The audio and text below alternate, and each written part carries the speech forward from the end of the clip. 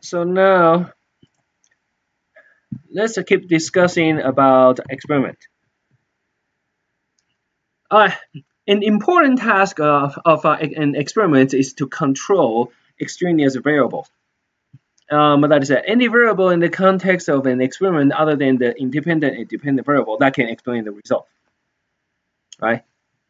And for those variables, it can make it difficult to separate the effects of independent variable from the effects of extraneous variables. Let me give you an example. So, for example, you're testing a drug. Say the drug can improve your certain performance. Maybe athletes performing in a certain task, right? And to test this drug, you of course need to have two groups. One is experimental, one is control. And the experimental take the drug. The control group take what? The placebo, right? We're going to talk about that, but I think this is kind of like a common knowledge. So, and then after a period of time, like a month, they compare the result, see which group perform better. So if the drug doesn't perform better than the placebo, then the drug probably is no use, right? But in this case, what about if the researchers know which group is taking what, right?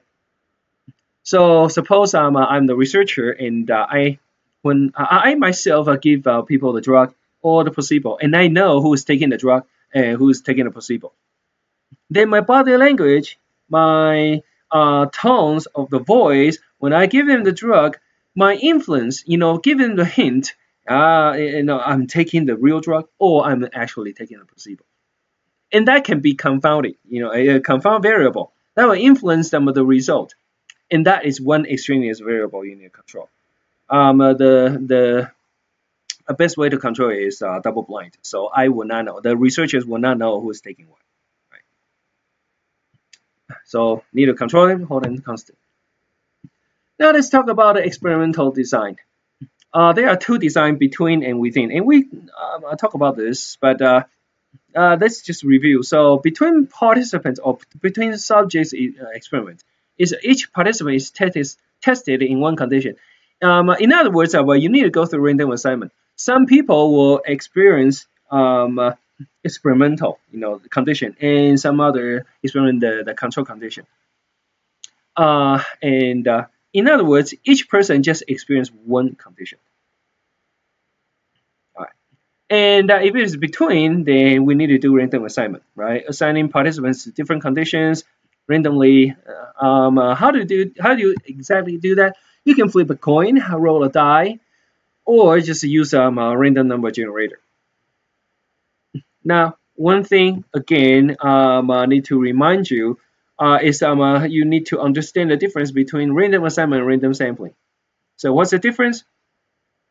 If you want to pause the video and just answer it to yourself, and then resume the video for answer. Random assignment is when you got the participants already, and you want to divide it into 2 groups or 3 groups or whatever. That's you use a random assignment.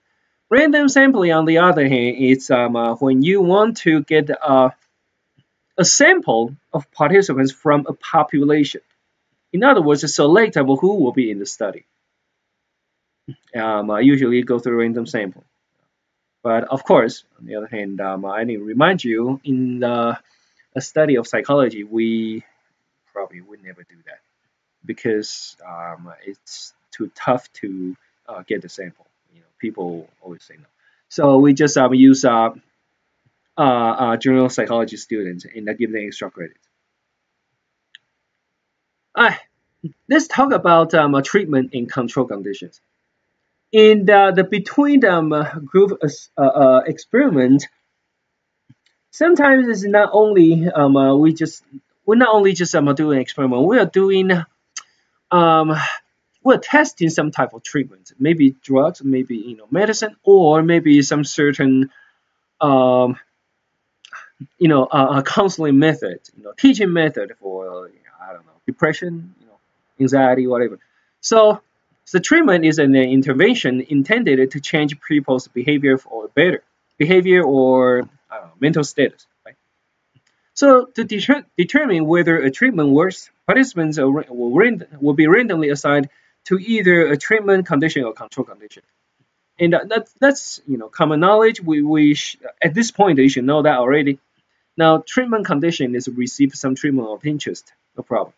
But control condition can be a little bit tricky. Okay. Um, generally speaking, control conditions, people in this condition they don't receive treatment. But there are different type of control condition. Okay. First is no treatment control condition, right? Control condition in which participants receive no treatment whatsoever, not even a placebo. And placebo, of course, is a treatment lacks any active ingredient or elements that should make it effective. So the idea is treatment should improve the most, placebo later because of the placebo effect, right? And the people who don't receive treatment at all should improve the least. And placebo effect poses a serious problem for researchers who wants to determine whether a treatment works, of course. So how do you find out this, how much the placebo effect is, right? Of course, we have this placebo control condition. So placebo, control condition in which participants receive a placebo.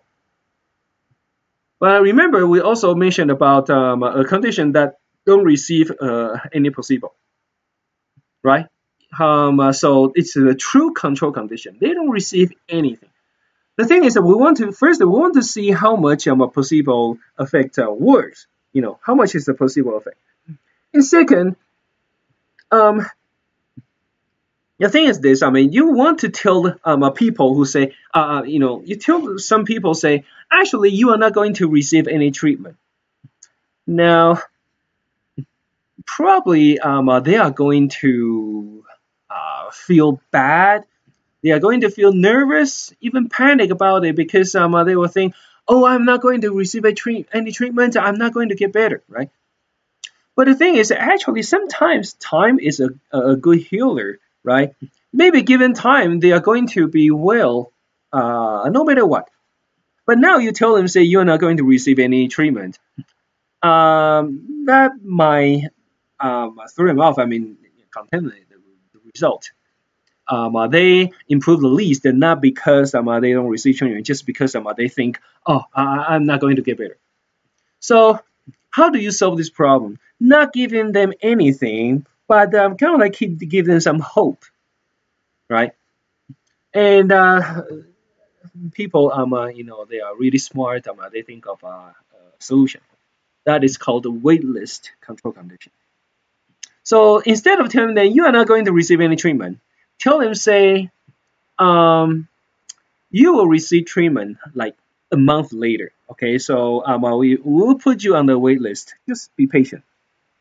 So in this way, they still keep some hope. They think eventually they will receive treatment and they are going to get better. But while they are on the wait list, the experiment is already going on. Right. So this pause here.